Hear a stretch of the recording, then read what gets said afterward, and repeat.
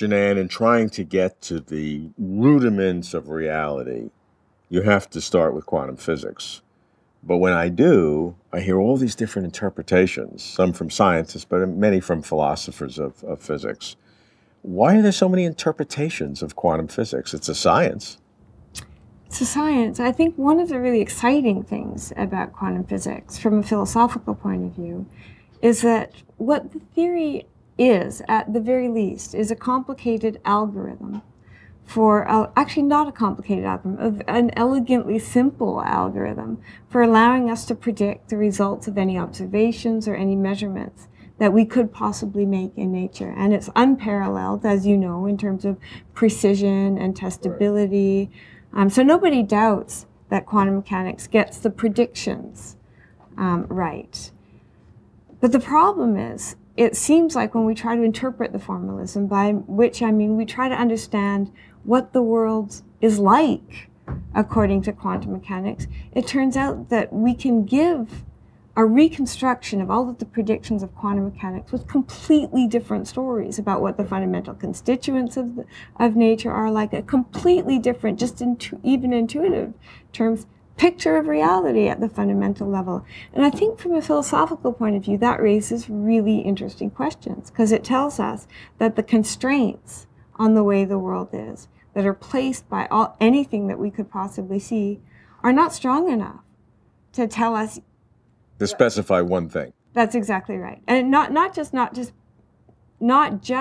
that it doesn't specify only one thing. So not just that it doesn't give us a single conception, but it leaves open wildly different conceptions. So give me examples. Well, for example, just to use the notion of closer to truth, there's no way of sort of even narrowing down the description of the way the world is, because we have things as radically different as whatever it tells us, which is that there's a whole bunch of different non-spatiotemporally connected branches of space-time that are mutually inaccessible, or at least in the ordinary everyday way of just looking around us, that we couldn't distinguish by those means, branches of reality. Another view holds that no matter, there is just one world, but things evolve in such a way that every once in a while there's a discontinuous change in the state of matter. Another one holds that the world is largely classical in the way that we think it is, but there is this sort of weird field in nature that guides the particles around and is largely unseen by us, and that produces correlations between distant systems located in different parts of space. There are even really quite wild ones that say what we see in everyday sort of experience is a kind of weird, redundant projection of a higher dimensional reality. So even space-time itself is a kind of illusion. Okay, you've given me some very wild concepts as we sit here on a very nice porch and beautiful trees around us. So how do you begin to get your hands around that? I mean, it seems like it's almost in principle impossible to differentiate between those. Mm-hmm. To differentiate between them by doing an experiment, for example. Even a thought experiment.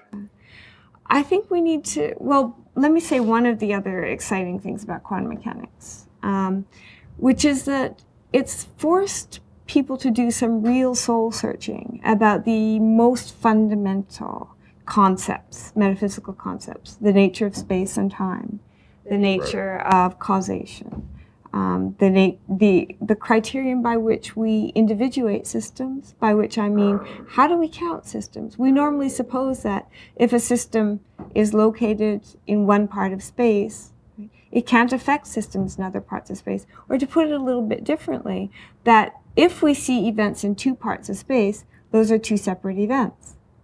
The alternative to that would be, well, maybe reality is kind of redundant in the way that when we look through the lens of a kaleidoscope, we see multiple redundant images of what's ultimately a single glass bead, or located in a different part of the world. So what we see is a kind of redundant image. Those are questions that are raised by quantum mechanics, and different interpretations of quantum mechanics will answer those in different ways. So the question really becomes, what are the criteria besides just observation right? Besides just adequacy to reproducing those observations, that would allow us to rule between them. And I think actually, there are implicit in the canons of scientific reasoning criteria that we employ for ruling out, implausible descriptions or descriptions that are less plausible than other ones. And those come under real pressure when experiments give out. Some would claim that everything that you just said just means that there's something more fundamental than quantum physics, and that quantum physics is an emergent out of something more fundamental, so that all of these uncertainties which are built into quantum mechanics will disappear when you get down to a more fundamental level. Right. So philosophers of quantum gravity hope for such a thing. So the idea, if I'm understanding you properly, is that all of the ambiguity that we have in interpretation of quantum mechanics will ultimately be eliminated, and it will emerge that there's a single monolithic theory that speaks with an absolutely unified voice and no choice about how to interpret it. Right now, that's a bit of a pipe dream, but it is one that would resolve all these ambiguities. On the other hand, there are people who will say, no matter how many how much levels you go down, yeah, there will always be that kind of ambiguity. Are you rooting for that? I'm rooting for the ultimate theory that leaves absolutely no question about how to interpret it. Yeah.